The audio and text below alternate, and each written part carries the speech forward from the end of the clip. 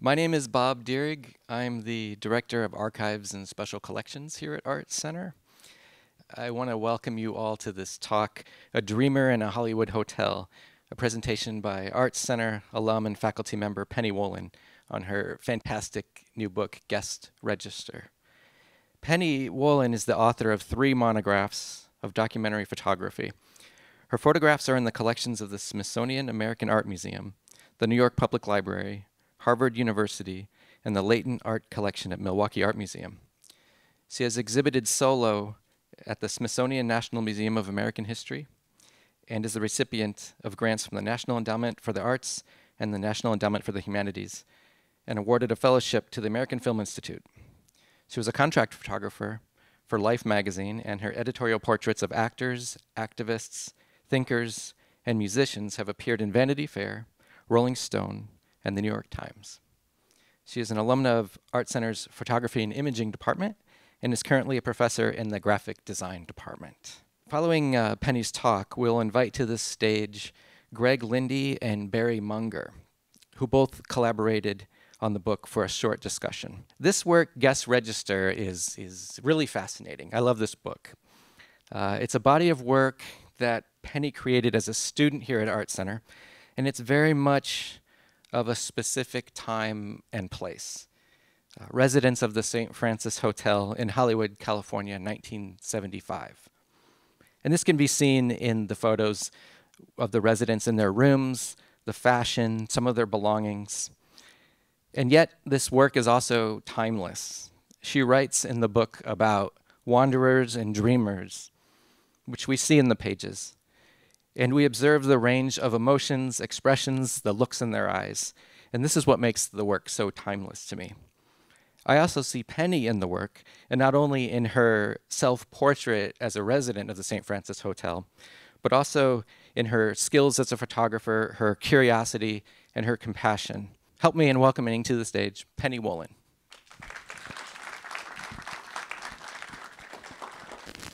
Thank you for braving the Saturday traffic, my God, and coming to ArtCenter. I know that some places you can't get here from there, but you're here, and it's a lovely auditorium, and it's lovely to see all of you. And thank you, Bob. This was Bob's idea, and he invited me to do this, and so he thank you very much.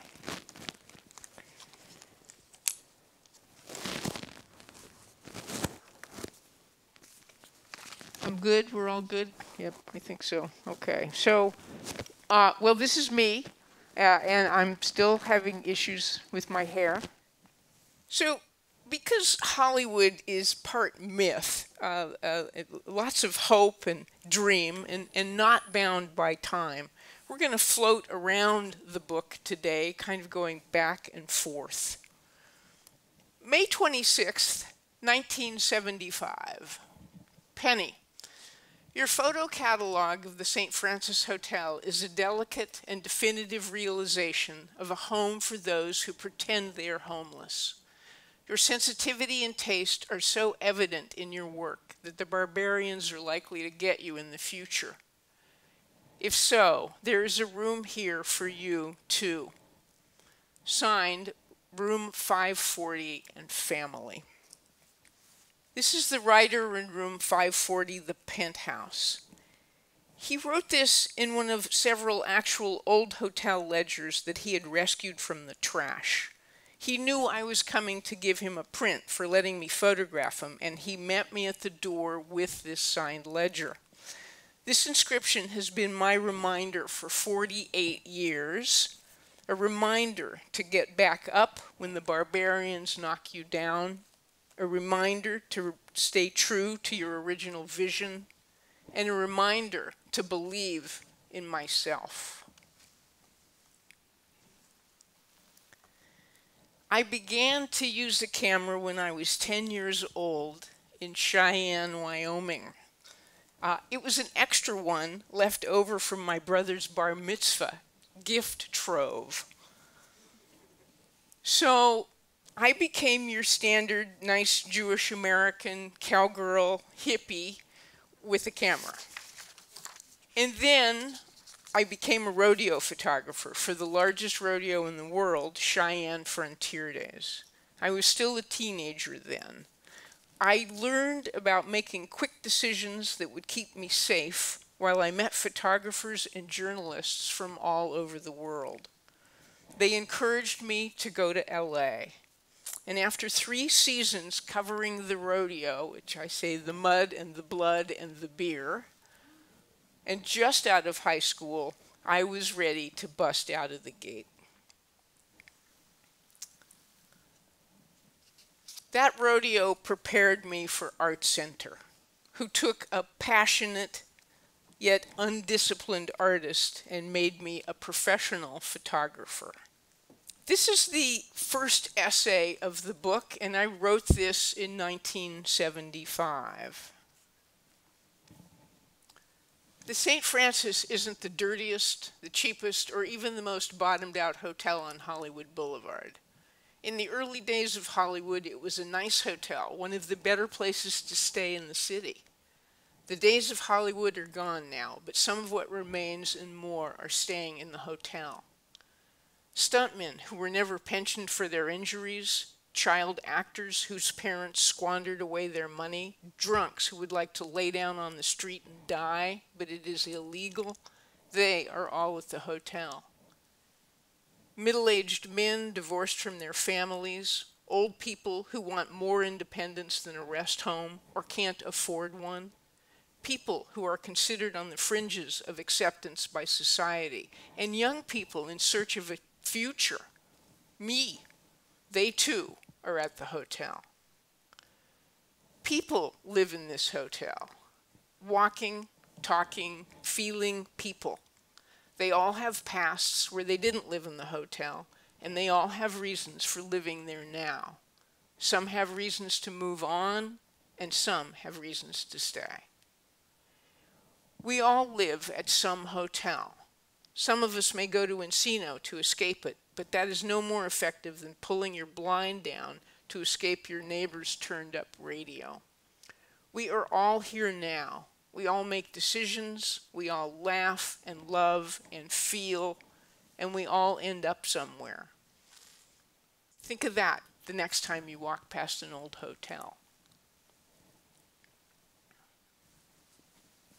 Room 105 was the first session that I booked, and it turned out, by the way I designed the original portfolio, that it was the first session in the book because that was the first room number.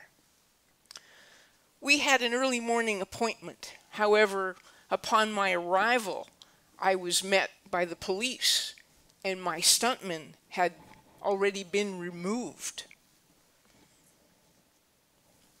Regardless, a photographer always has to bring home the images they were sent to get. I went about my task, I didn't ask any questions, and I made images of what there was.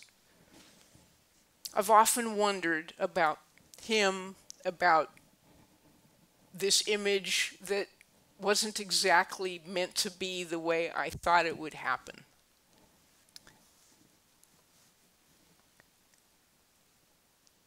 Room 208 invited me in and then began preparing his lunch. He had very few possessions and made no apologies for an unmade bed. He was quite handsome and well-dressed, I thought. He was like a lithe, feral cat that had found a good meal and a nice place to stay for the night. He watched me set up, then he ate his lunch straight out of the can. He didn't say much, but he did say that he had been in jail.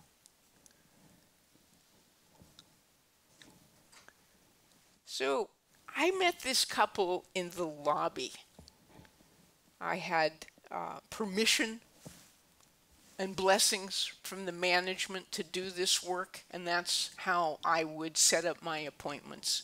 I never knocked on doors and said, "Here, I'm here, can I take a picture?" That would not have worked well. So I met this couple in the lobby, and his shirt was unbuttoned just like you see it. I knew immediately I had to get her shirt unbuttoned to see her pregnant belly. I was very nervous to ask them, but I did, and they loved each other, and so they were truly happy to comply. For you photographers, just to show you how nervous I was, if you look carefully, you'll see there's a little bit of lens flare on the right side of the picture. And that's because there was light coming into the camera, which is a big no-no, but I just was nervous. So I was young and nervous. Anyway, I love this. Sweet William was a rodeo saddle bronc rider. So he and I understood each other. We knew the game. We knew the metaphor for life. He was the boyfriend of the formerly wealthy French woman in room 333. Though he missed his wife, these two people were still so sweet together. Of course, there were hotel romances. We are but human, and we want to love and be accepted. Room 333, she really made her home at the St. Francis. Sweet William would visit her every afternoon. I used to go visit with them if I didn't have any sessions, because they were kind of fun to be with. She didn't like Jews. That gave me something to talk about, and boy, we talked about it. She didn't have a reason for her dislike, other than that she was raised that way. I'd like to think in the time we spent together that I gave her a new point of view. Photography and photographers can influence people. Be the best you can be and set an example for change, I say. You'll probably make a friend and learn something you never knew. Also, I'm going to talk about design a bit of doing this book. So the book itself, how many people have looked at the book or have the book? Oh, so a fair number. Okay. Well, you'll see that every photograph faces a slightly dark modeled page. This is the facsimile of construction paper divider sheets in a multi-ring binder. I had seen this binder for so many years, the way it looked like, that I just couldn't imagine putting a black sheet or a gray sheet or just picking a color. So I actually photographed every one of the sheets in the project, the front and the back, and that was then run on the printing press. So that gives it, the idea was really, how do we keep the authenticity of an analog project? So this is how they appear in the book. My friend, the plumber, is my idol, my mentor, my example of a good human being. Against so many odds, he didn't back down from living his authentic life. How many of us have the bravery, the belief in self, the will to do this? I think that he paved the way for so many people to where we are today, which is a much higher level of acceptance of people that are different than we are, that don't fit into a male-female construct. So I love the plumber. He would leave in the morning with tools, looking like a plumber, overalls, big muscular guy, and he would go do his work. And he would come back at the end of the day, go to his room, rest, and then 6, 7 o'clock, he would leave dressed like this. He would change his clothes. He would become she. And he would go out. I just thought he was, like, great. And he had beautiful clothing.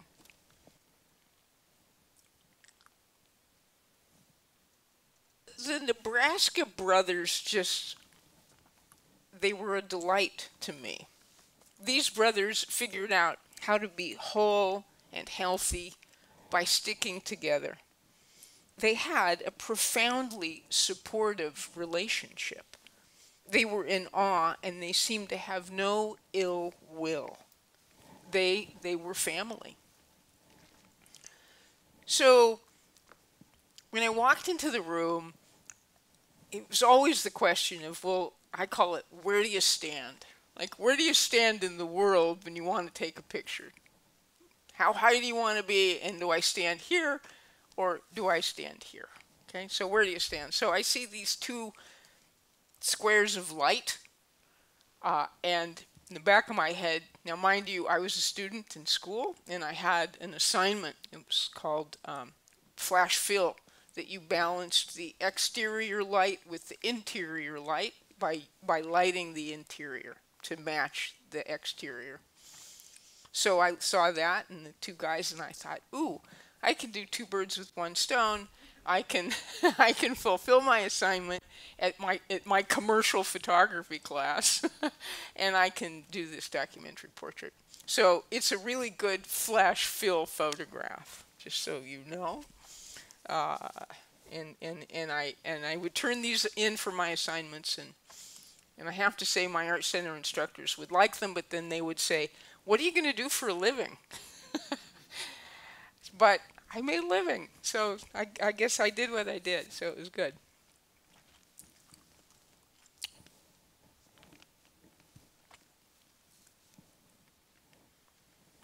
I always thought of this as a goal that, well, this wasn't my goal, but I think he pulled it off.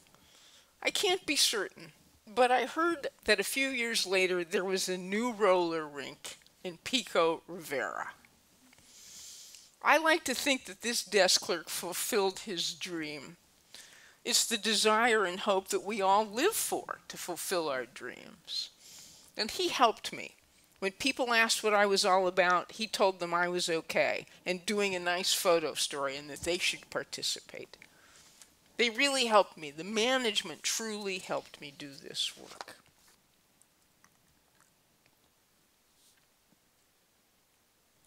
In room 502,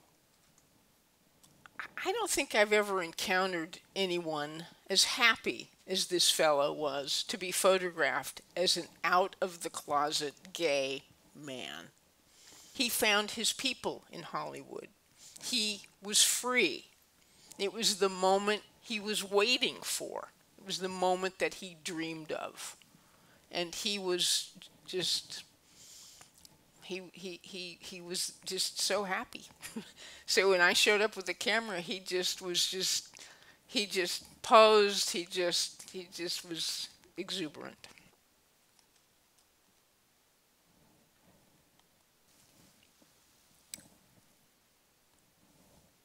I saw that big-eared puppy and this tall set of brothers, and I had the shot and the caption right in my head.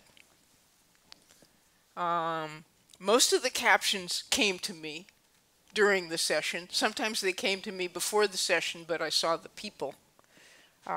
It's the way I think in word and image. I would write them down each night before I went to bed. And my intention is always that once we're no longer looking at this image, that you have a verbal language to attach to the visual language. And that all becomes kind of one language. And these three, I mean, they were three young pups out exploring the neighborhood, for sure.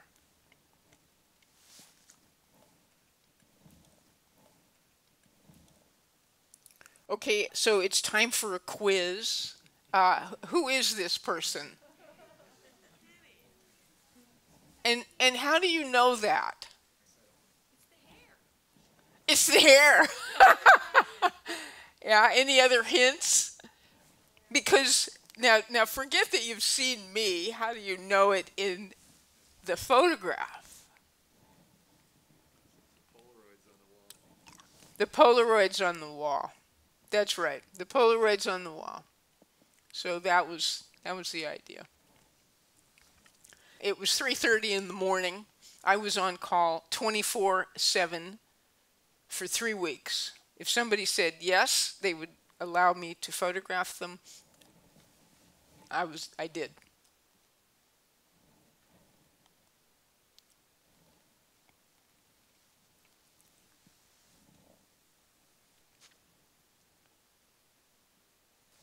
So this is the writer of the inscription, room 540 in the penthouse.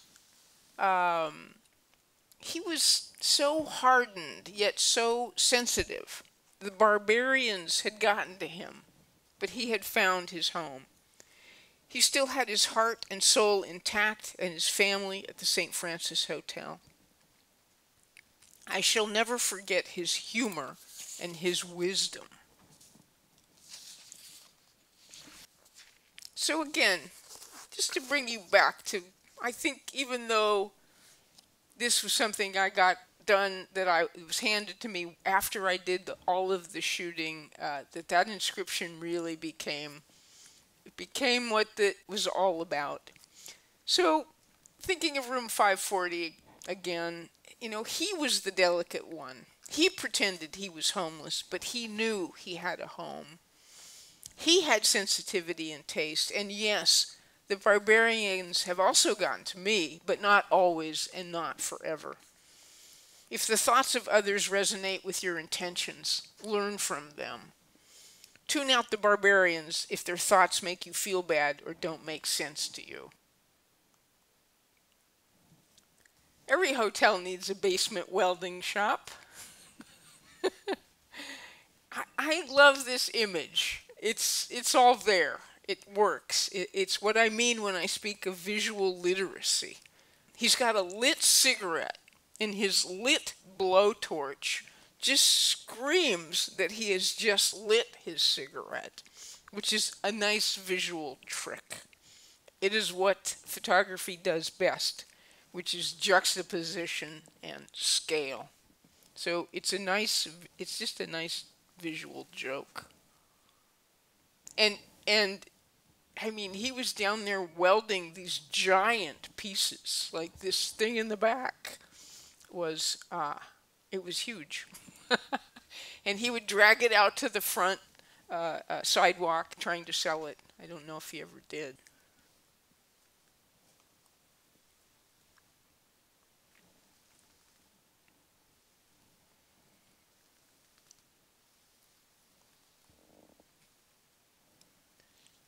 So there's the back of the book.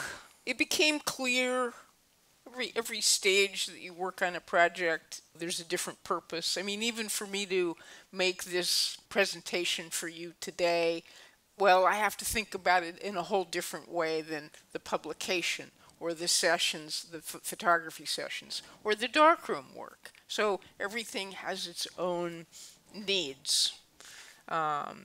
So it became clear as we prepared for publication that I recount, it was important that I recount my memories of that time in history, because that's an important time in history. It was, after the Vietnam War, people were just starting to kind of demand rights for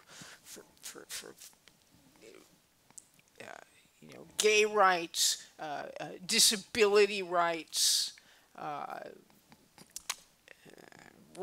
racial inequality, the 70s, and people running around in long hair and bell bottoms, and it was a moment. It was a very important decade, I think, in our country, in our history.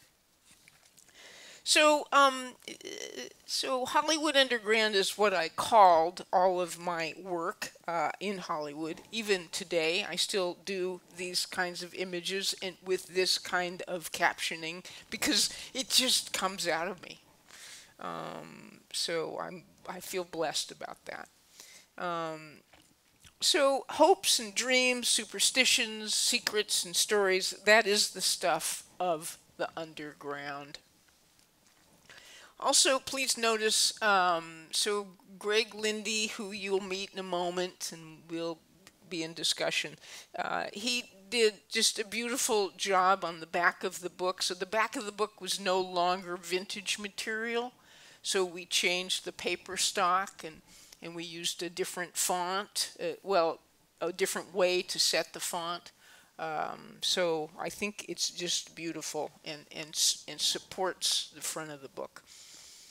This is a page of Greg's type.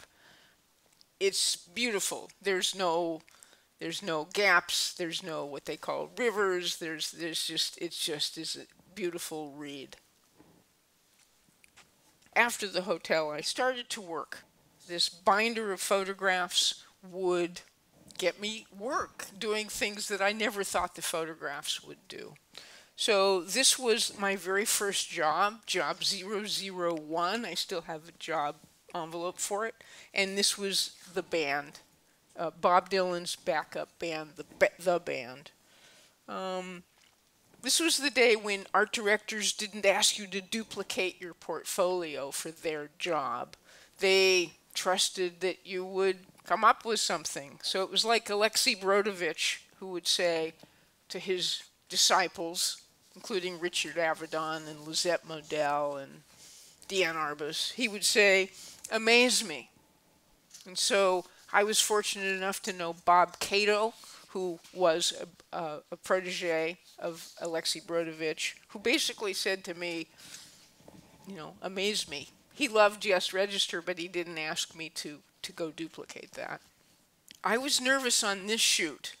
They hired me to do the job, and they said, "When can you be ready?" And I thought, it was the first job, right?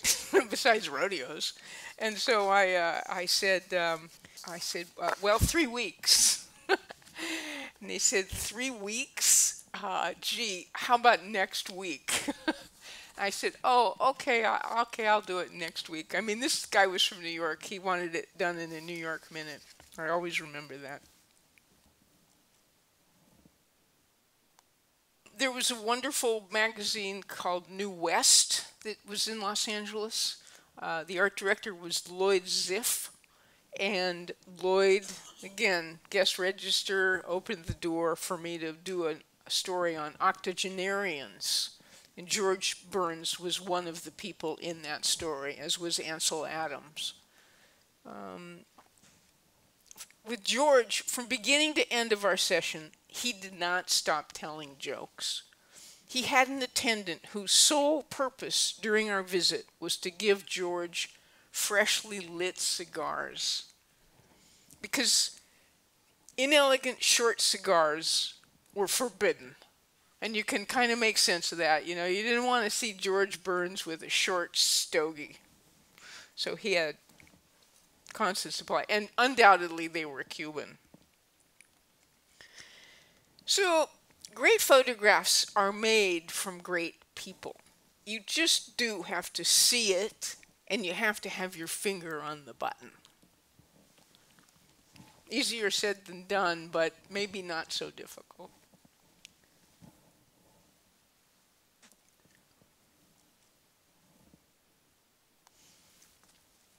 This was done for Wet Magazine. Wet Magazine was brilliant, and everybody that was anybody worked for Wet Magazine. I was fortunate to do 2 cover illustrations, 2 inside illustrations and a cover. So my idea here really was that when we're a certain age, when we're young, we want to be older.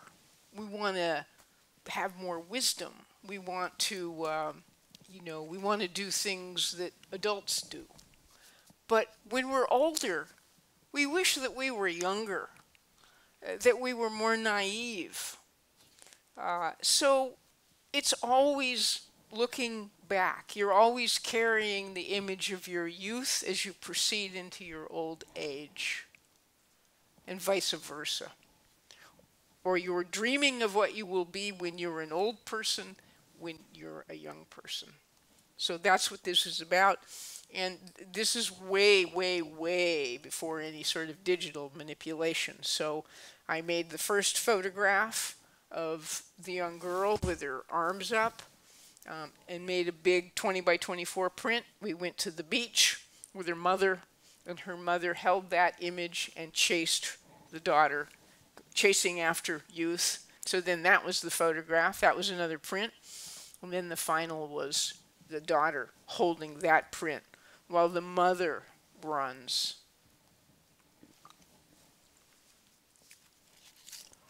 I think the hotel kind of piqued my interest in people in their bedrooms. I was and I still am interested in people in their bedrooms. The bedroom is such a sanctuary for the emotions of the soul. This couple climbed under the sheets in their pajamas, but the long sleeves didn't work so well visually. I asked them to pull the covers up high and take off their tops. I like the allusion to a secret that might have occurred. It starts with trust in the first place and a willingness on everybody's part to allow whatever will happen to happen.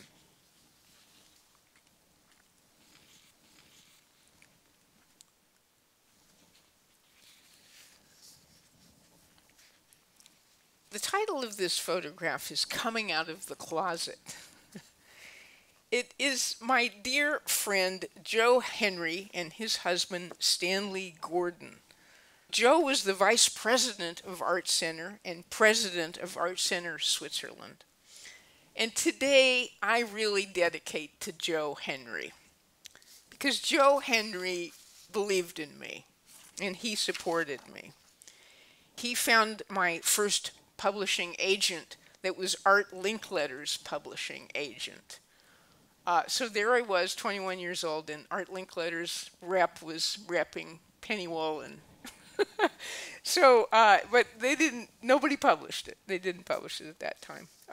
But we continued to be friends through the years, and he passed away a few years ago, but he was just terrific. And they were so happy to do this photograph. They discovered each other later in their lives and they were just smitten.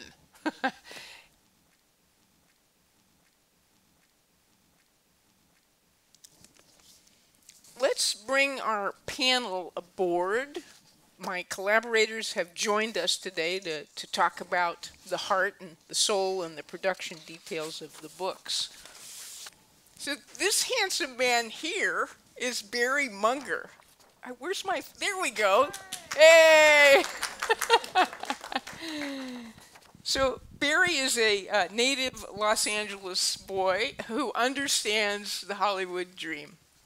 When he discovered Guest Register in its original unpublished form, we were in the south of France, and he became my greatest collaborator. He has produced 2 beautifully written and edited books on his own and is a terrific photographer working primarily with film. He has an encyclopedic knowledge of the art and craft of photography, and he knows a beautiful silver print when he sees one. So, Barry, thank you for being here today. I am so happy to be here. Yes. Greg Lindy. So before Greg, I judge design time before Greg and after Greg. So before Greg, every expert I encountered with the question of how to preserve the authenticity of the typography that needed to be changed because there were typos in it, and I did not want to go to press with typos in the typography. Do you understand? Let me digress for a moment. All the text you see underneath the photographs were put there from another enlarger, so they're part of the original silver print. And all the pictures you saw are scans of the original silver print. So some of that text, which was printed with light onto the photo paper, there were typos, and I needed to correct them. But I needed to preserve there's a funky quality to the type, right? Well, it just was. I don't know why, but it just was, and it was a consistent quality. It wasn't perfect like the computer. Okay, so before Greg, every expert that I encountered with the question of how to preserve the authenticity of this typography that needed to be changed, they all gave me the same answer, which was use a computer and no one will know the difference. But I knew the difference. I'm not chopped liver. So it was a question. It was really, they gave me the answer because it was a question of the amount of work that would be involved to do it correctly. But hey, you know, some things take work. So I talked to Greg. So Greg is the real typographic expert, and he approved of my plan to scan all of the existing type negatives and create an alphabet. We'll see it. And once we had the necessary characters in place, he optimized them to their original state of imperfection to match the rest of the typography. It wasn't perfect to begin with, and we liked it the way it was. Divider page. Why did we do things, and how did we do them? This is an actual divider page 47 years later, a bit deteriorated, and a whole lot beautiful. And so these I photographed. So the why did I want to do it? Because it's beautiful and it's part of the history of the object. And how did I do it? I photographed them. So I actually did, I had a separation house. They started to separate the prints, and they kept making everything straight and perfect. And I said, no, it wasn't straight and perfect. So I ended up making all of the captures, separations, for every page of the book. And it was printed in Italy by a brilliant printer. So he took those and made them, beautiful. Okay. Greg, you can talk a bit about this. I wanted no typographic errors, as I said, so we scanned the original lithos and we made the alphabet. You can see here on the left side is our alphabet. And we were only missing one character. We didn't have a J. Well, we couldn't. There's a fellow that says, I got Jesus. And everything's all right. So we couldn't do the J for Jesus. So we had to make a J, but we did. It's there. So this is a digital file, and we could grab any character we wanted to and make a line of new type. Notice kind of look on the top of the first room, 215, and you'll see that the quotation marks are inside the period.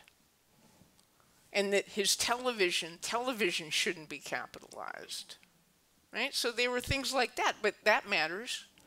So then we changed them. We had to reset this, and his television is lowercase, and the quotation mark covers the entire sentence. Greg. Yeah, thank you. So as Penny was saying, Penny and her studio did a lot of the heavy work by getting all of these assets in place and whatnot. And then, I just carried over kind of my earlier original education to type was to, hand set and go in there and essentially just play Taylor and kind of look at what already was there, that was typeset 48 years ago, and go in there and try to see the rhythm, see the imperfections, see the space in between, see the crashes, see all the imperfections and warmth, and carry that over into the new settings or to the fixes that we needed to do, which kind of goes counter to a lot of like what we aspire to do, especially with like digital typography of, well, let's fix the spacing, let's fix the crashes, let's fix all those things. But in this case, all of that was integral to the art, because the caption, the type was part of that art with the photo, and we needed to honor that and extend that and accommodate that. So the type was the first thing really that we kind of had to wake up to this idea about. I mean, how does one how does one preserve that which was a vision in the analog age, and is it necessary? Well, those of us that work with analog materials, yes, it's necessary. I mean, I think a lot of problems in understanding creativity these days or how to do something, people don't get their hands on the materials. They are only on a keyboard in front of a computer monitor. And that's not enough tactility. So that's, I think, that's where that's where many of these things come in that we're going to talk about. So how does one preserve that? How does one fight for that? We have to fight for that. I mean, I'm sorry to say I let a number of people go because they didn't want to preserve that. They wanted to make it like new and shiny. Can I add something, Penny? Yes. Sorry, since we're kind of discussing. I think one of those facts is that, how do you get in touch with that? How do you do that with today's tools? And how we ended up in Photoshop, and which is incredible and it's efficient, but we really took the kind of the working methods, especially how I learned of what you do on a paste up board, what you do on a drafting board, and just kind of say, instead of doing it here, we're doing it here, and taking that idea. And I think a lot of the challenges were that the designers that were working with Penny, they didn't, they don't even know what this is. It's so antiquated and whatnot. And by not having that connection, it's really, it's not fair to expect them to think about how to approach this any other way other than what they've learned. And so, yeah. So it's up to people that understand it to continue to teach it, I think. This was another kind of challenge, was the back of the book and what were we going to do typographically. So we went through lots of different fonts and nothing sort of made sense. And then we ended up actually using the same typeface as the front of the book, but now it is computer set. I just think it's so lovely. The back of the book is so readable and just so warm, and it's the right line length and the right picture size, and Greg just did a great job. This where we end up here, it looks so, it's so resolved, it's so effortless, but how we got there was quite a bit of effort, and I think any experienced typographer would fully understand that. And really just the considerations around point size, around leading, around column width, all of these, and Penny was great to collaborate on this because being in type and being a typographer, type designer, detail, and Penny is so detail oriented. We could really, it was actually quite fun to kind of debate. Well, could this go a quarter point bigger? Could this go this? And any other person would be like, "You got to be kidding me, really?" But with the two of us, who was like, "Oh yeah, let's see what that looks like," and honest, and we'd have our progress, we'd have our how we got there, and then we'd look at all of them, and again, probably most people be like, "Huh? What's the difference between these 7 ones?" And we'd be like, "No, we can see it, we can feel it," because at that point, yeah, you just feel it, and then I think we kind of had this kind of one thing we were talking about a couple of weeks ago is like it took us like 12 go arounds to get here, but it was like lucky number 13 where it just locked in. It was what it was, and it just, again, it looks like, which I think is the intention, is that it's really simple. It was really easy to get to, but it wasn't, you know, so. It was good. Yeah, good collaboration. And we made hard copy. We didn't make judgments. You cannot make type judgments on the screen. You must print out. Okay, so here's a Barry and Penny collaboration. So I sort of call this, you know, the cowgirl leather and the gold lame. So there's the problems and the solutions. When we were coming up with the cover of the book and how I wanted to do it, I mean, I just thought of an old hotel ledger. And old hotel ledgers always had leather corners and maybe a leather spine.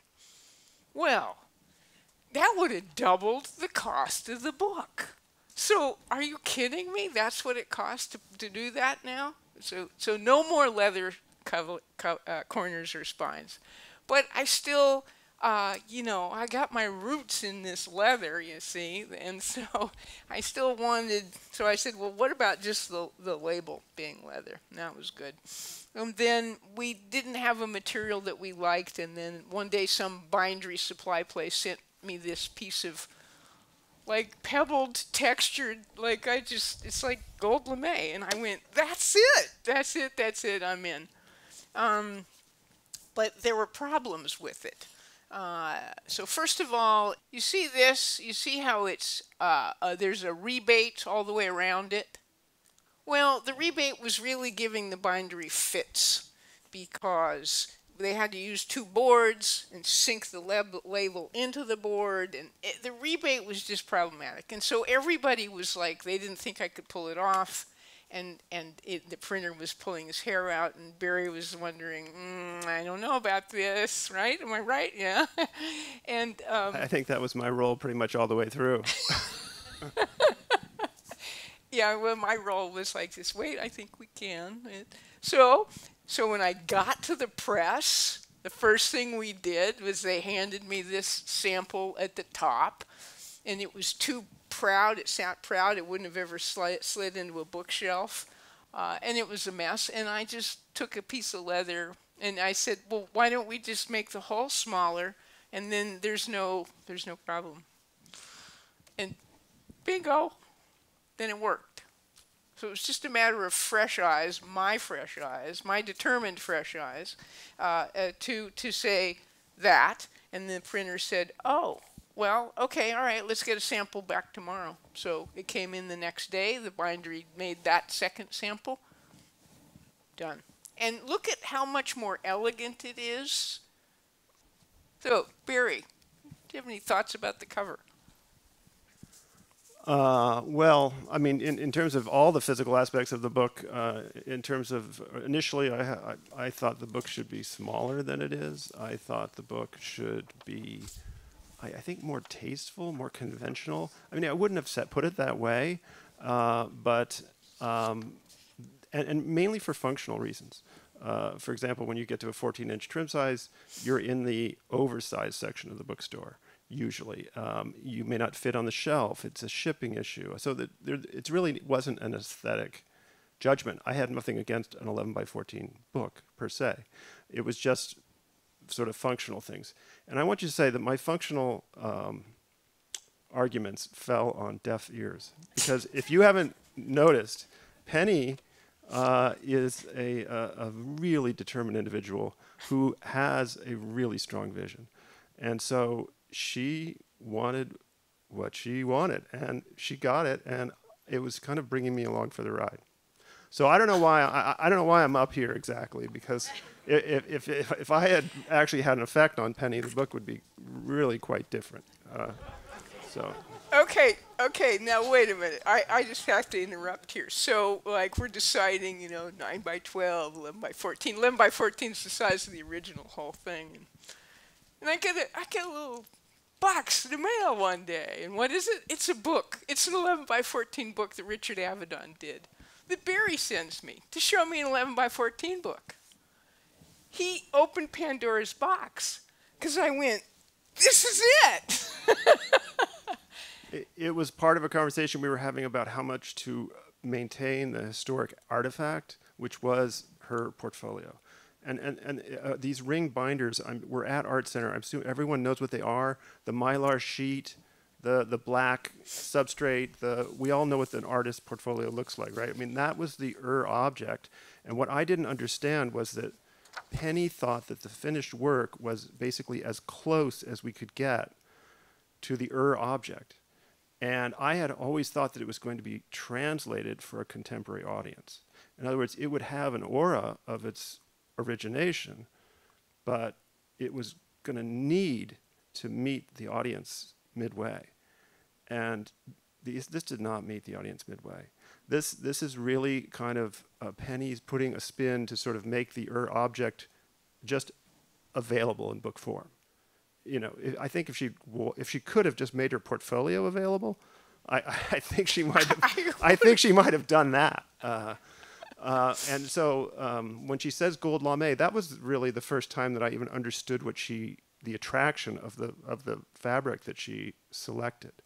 I didn't understand that she was going for Hollywood. I mean, I know that sounds crazy, but it took me a while to sort of say, oh, I see now. I see what she's going for. This is leather and gold lame. That is Hollywood in the 1970s. I was just surprised. You want that on your book? I was thinking like Steidl, you know, Buckram. Like I wasn't thinking gold lame. But the book is so much more distinctive and unusual, and dare I say Penny-like, because of Penny's insistence that it be done in a particular way. Well, and I know it sounds like it's insistence, but let me tell you, I had a 21-year-old photographer that made me do what I did, right? I needed to honor the vision of that 21-year-old because she had a vision of what it should be. And I just did its bidding. I mean, I believed that.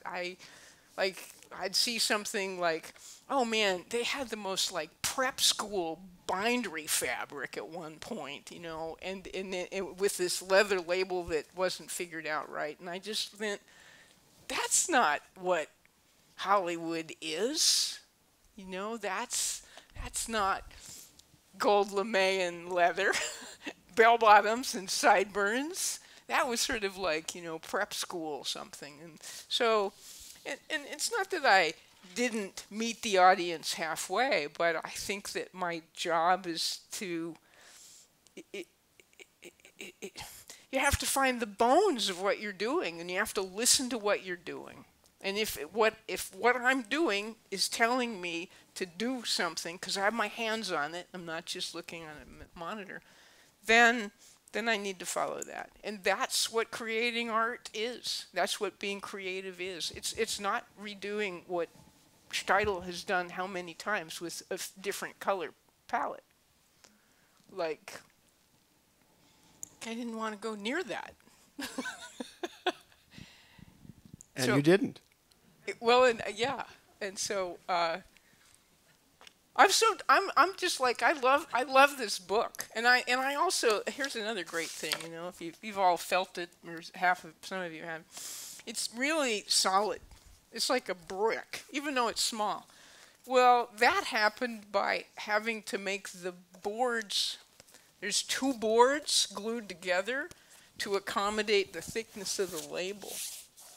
So when you do that, I mean, you know, if you want to buy one of these books and then you have a weapon to go home with, right? It's just like, it's not bending. And I like that, I have to say. So, so these things that we're talking about, they're my greatest collaborators, right? We collaborated, we listened, we cajoled, we pushed, we retreated. It was the process of creating. So, thank you both for that. This was out of the hotel register. I wanted that to be the end sheets, and I thought it needed to be there so you knew where the inscription came from. Okay, my favorite word with books is didactic.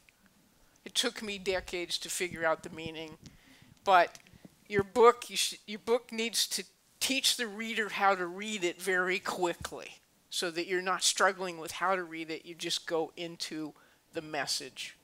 So the aspect ratio of the ledger that room 540 gave to me isn't 11 by 14. We struggled. We cropped it. We did all sorts of silly stuff. But in the end, we just put it in the sheets. You know, we tried to bleed it, whatever, right? Well, we just let it be where it is, exactly size, and let this be a dropped out background. I shot it with sheets. I shot it in raking light. I shot it 10 times. I have 10 different variations. That was the one. Okay. Right? We really struggled with that. But just keep struggling. That's all you can do. You can't be defeated. You can't say, oh, it's good enough. It's not good enough. It has to be better. And then the back of the book to remind you that there's always a place. There's always a place for you. Be yourself. You will have a place.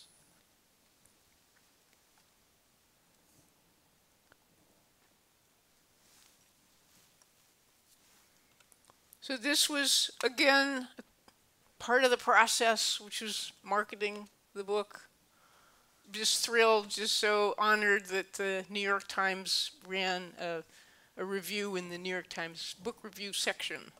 So, gosh, you know, I guess it kind of worked to choose gold lame and leather.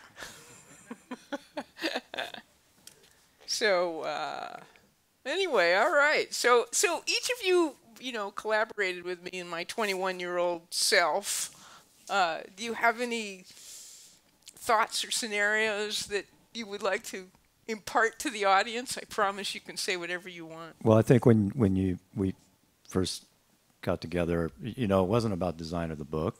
It was you had this challenge with the type, and you know, I think, you know, talked on the phone. I'm like, okay, that sounds pretty cool. And then, okay, so let's meet. And then, you know, walk in, and you're showing me what that problem is that we need to solve and what it's for. And then I think I immediately like fell in love with the project. And this thing has its own course. It has to come to be, right? And we did that, and then you. 6 months later, we come back in, and now it's about the rest of the book and what needs to happen there. And I really looked at it as that, you know, my design involvement is going to really be about this. What can I do to make this just happen? You know, because I loved it. You know, and a lot of it was like knowing when to stand out of the way, knowing when to kind of insert myself. You know, kind of. Which was a little bit different than most of the design jobs I've ever experienced. So, Greg, I want to just say one thing, which was a good collaboration point from you, which was Greg really didn't want to take credit as the graphic designer because he felt like I had designed it 47 years ago.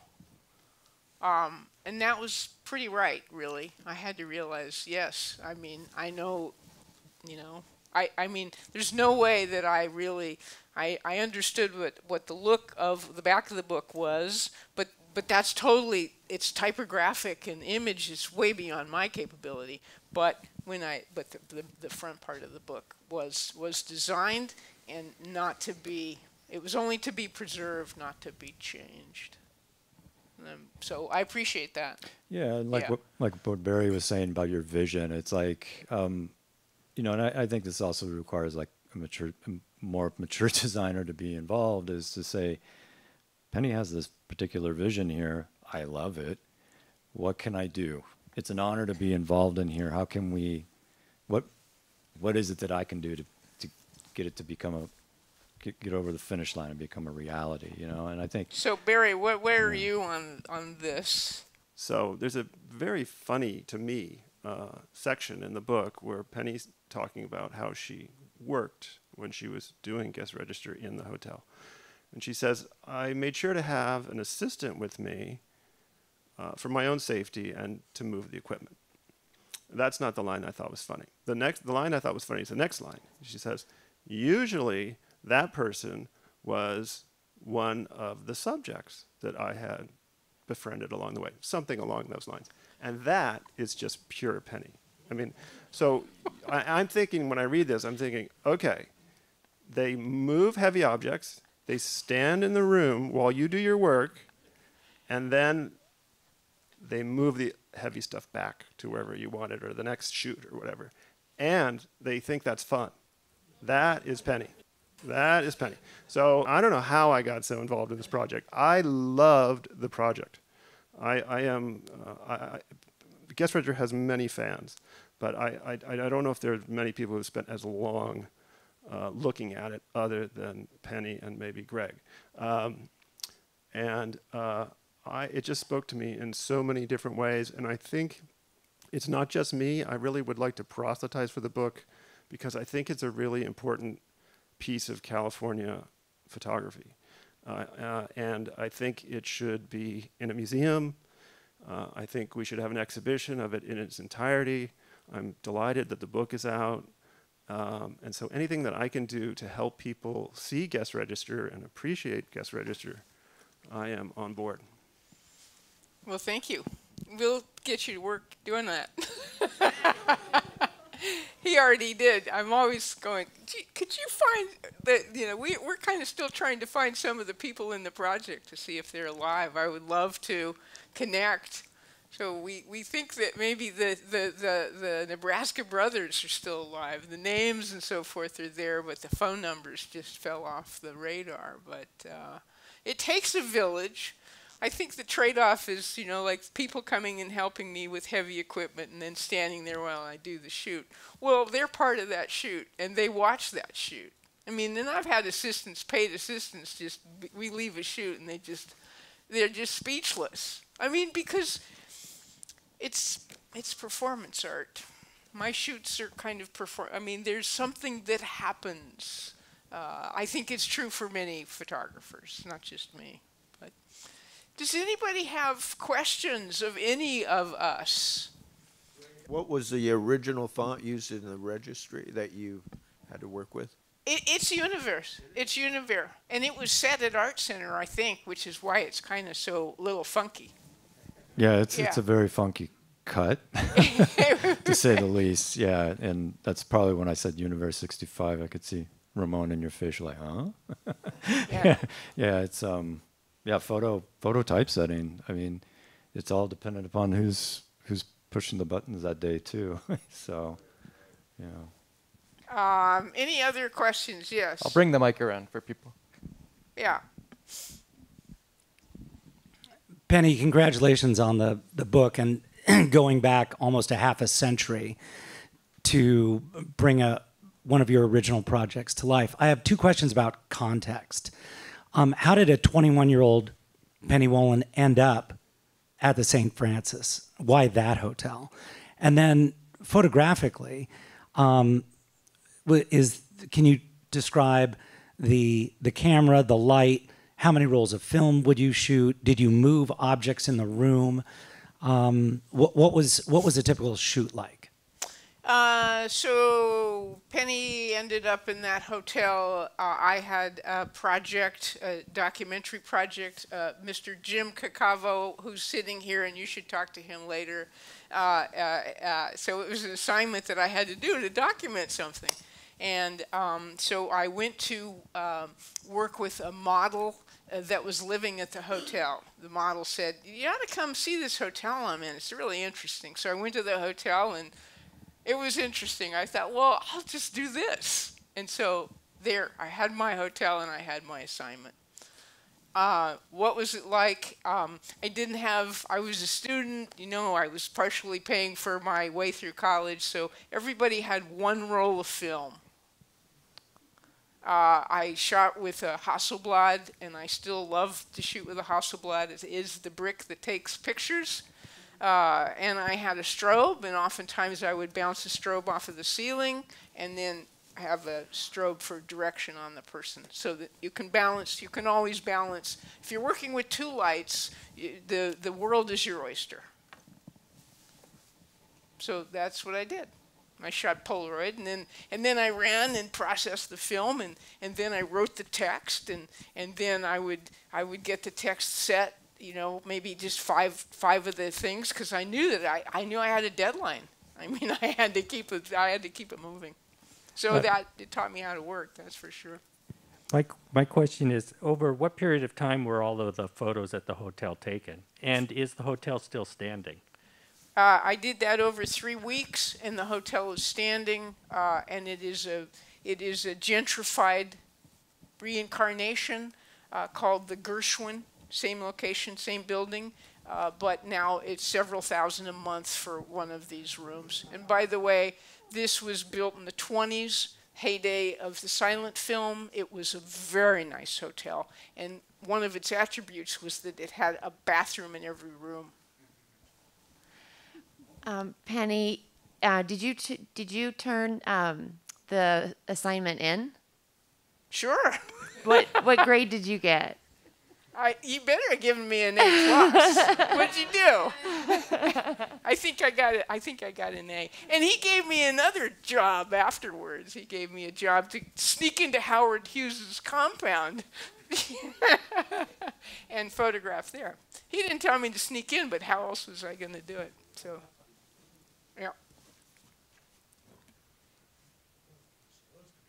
Yeah, I got an A, and Joe Henry hung the photographs up in the hallway of 3rd Street.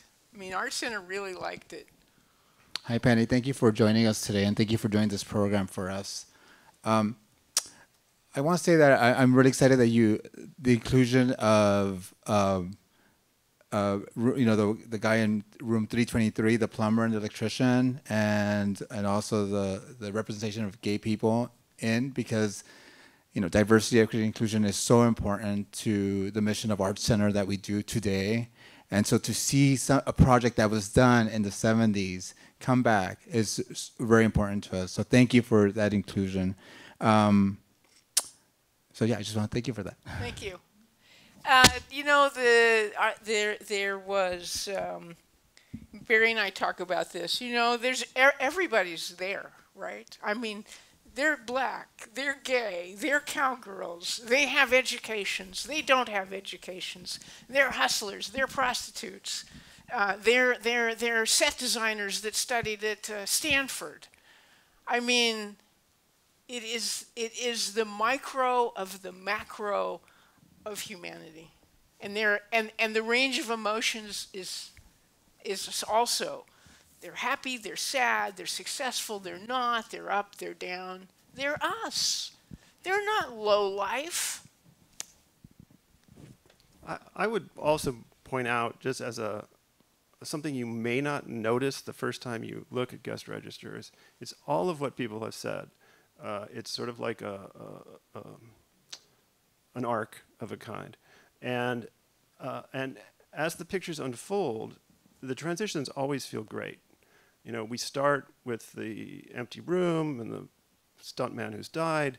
The very next picture, that's the darkest picture in the book. The very next picture is the Jesus is just all right guy, and he's probably the warmest and sweetest of all the pictures. And it all kind of unfolds. The genders mix. We have a group. We have an independent. We have light. We have dark, and we go all the way to the end, and we have the welder. And the welder is just this wonderful character, and then behind the welder is this black spirit figure, I would say. He looks like a holy man who has his arms open, and it really feels like an ending. It really feels right. It feels like a period.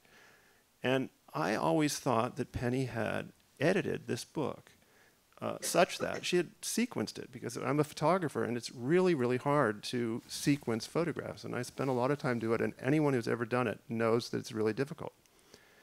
And when I realized that this book was organized by room number, wait for it, people, room number, they unfold floor to floor.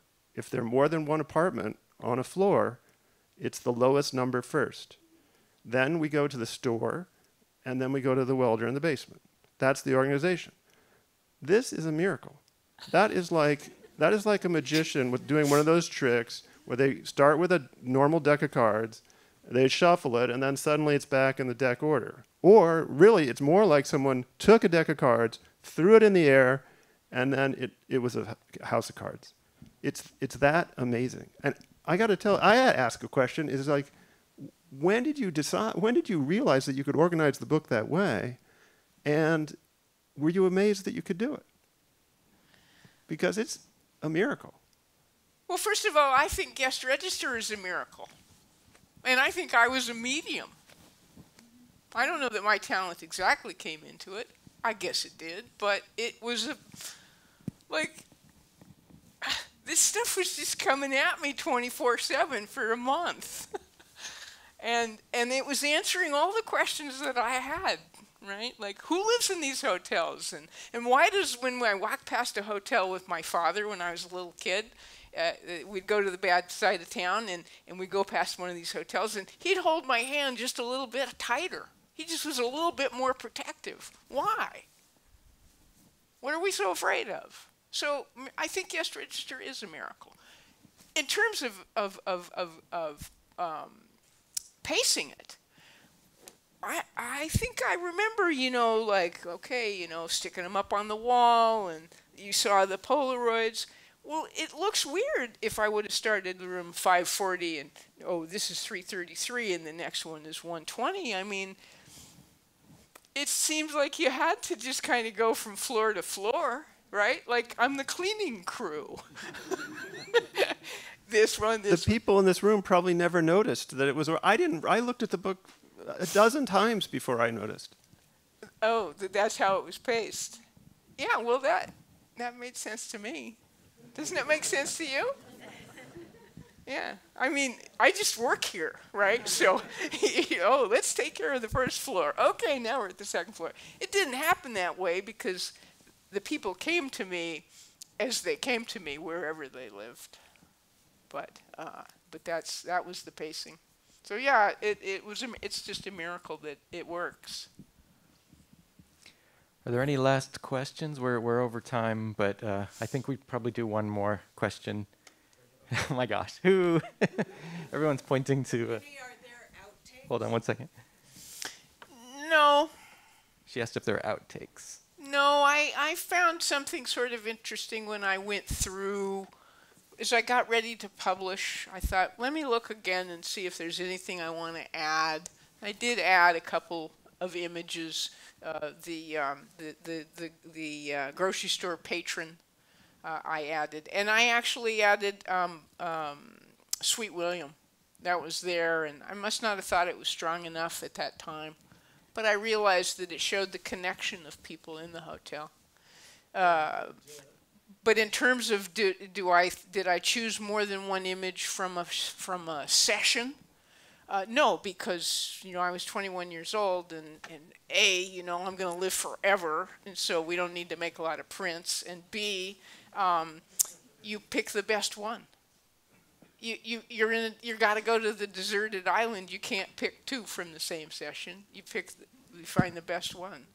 I think I still live that way. I understand that part, but I was wondering if there were other rooms that did not make the cut. Oh, I think there was 2 that didn't make the cut. So everything, I feel very beholden in a way to my subjects. They've really given me a piece of their life, and so I better be good enough to include them. That's my little mantra. So really, really, to speak of, no. It's everything I did. Yes. Well, I think we're gonna probably end it here, but we do have a reception upstairs again, so feel free to chat with Penny up there. But thank you so much, Penny. Just 1 second. There seemed to be one last question. Okay. I can ask you upstairs too. Oh. I wondered what was it like for the printers to deal with you on press? They love me. I won the award. Tell them, Barry. I won. it was another one of those things where Penny did her magic. I don't know whether she baked them all cookies or what she did, but Trifolio Press, where it was printed, has a competition every year for the photo book of the year. But most of the people who vote, or a lot of the people who vote anyway, work at Trifolio Press. And I think Penny did really, really well with the employees. In any case, she won the book of the year, and they do beautiful books there. And there was heavy competition from major artists and from the Whitney, from the Museum of Modern Art, and they voted unanimously for Guest Register as the best book they printed all year.